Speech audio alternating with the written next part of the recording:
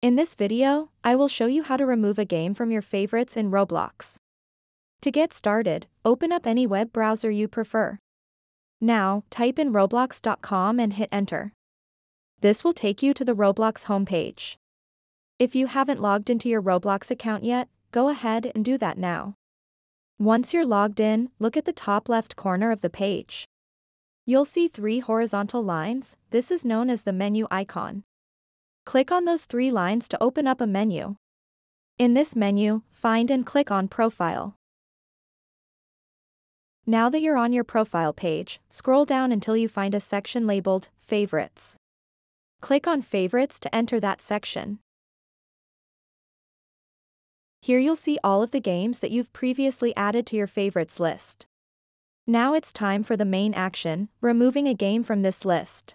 Browse through your favorites and locate the specific game that you wish to remove. Once you've found it, click on that game.